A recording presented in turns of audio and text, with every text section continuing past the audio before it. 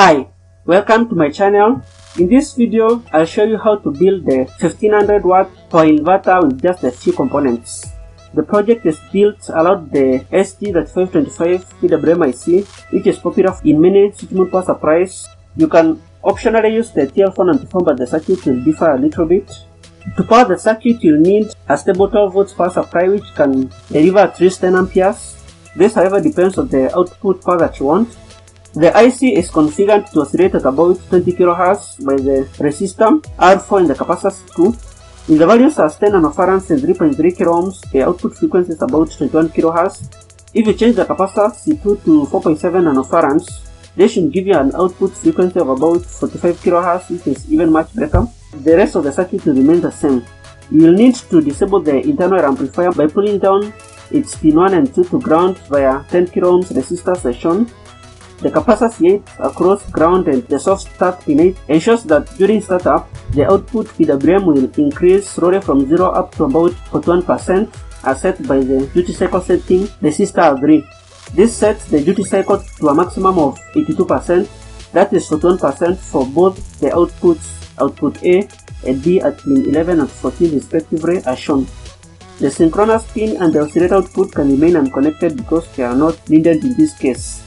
You need to connect a 100 nanofarad capacitor across the compensation pin 9 and ground as shown, and you must pull down the shutdown pin 10 to ground via a 10 kΩ resistor as shown. This will enable the IC and it will start oscillating. You can optionally use a switch instead of the resistor R6 as a simple on-off switch.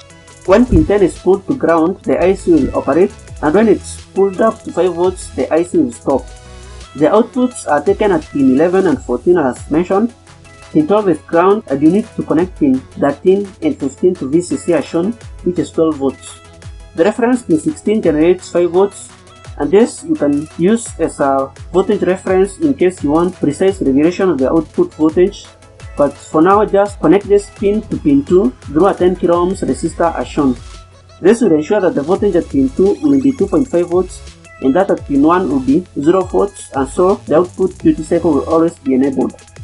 When the IC is in oscillation, let's say in the first case the output at pin 11 is high, the MOSFET Q6 will conduct, but Q5 will be off because Q3 will be on, and so it will pull its gate to ground, but Q1 will be off as well.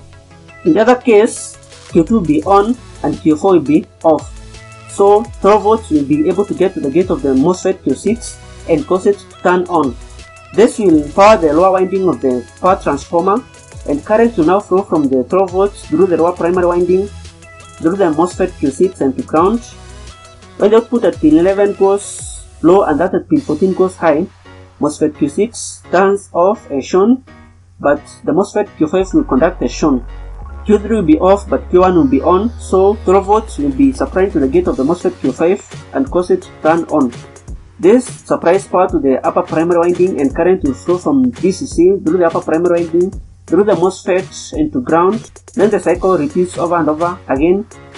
For the transformer, you need to use a ferrite power transformer. These are the black small transformers usually found in modern switch mode power supplies such as ATX computer power supplies or any just other switch mode power supply. Ensure that the core size is large enough to handle the power that you want. For 1500 watts, I recommend you use one in at least an area of 2 cm squared. The primary turns are 505 and the secondary turns are 110. This gives you a good ratio of about 1:21, and you should have no problem getting anywhere from 200 to 250 volts AC on the secondary side with a power supply of 10 to 15 volts. To get 1500 watts, I recommend you parallel at least 4 of these IRF 3205 for MOSFETs, because with just single MOSFETs, the maximum power you can get is about 600 watts, which is also quite sufficient for many projects and for emergency power supply. The reason I have used the complementary pairs BD139 and 140 is to boost the output current from the IC to power the MOSFETs, because at a high frequency, the IC may not supply sufficient current to completely turn off and MOSFETs fast enough. So this is a simple current boosting network which will follow the outputs at the IC pin 11 and 14 respectively. With that being said, this marks the end of my tutorial, and I hope you've enjoyed this video. If so, make sure to give it a like, comment, share with your friends, subscribe to my channel, and make sure to check out some of my other videos. Have a nice time, and I'll see you next time.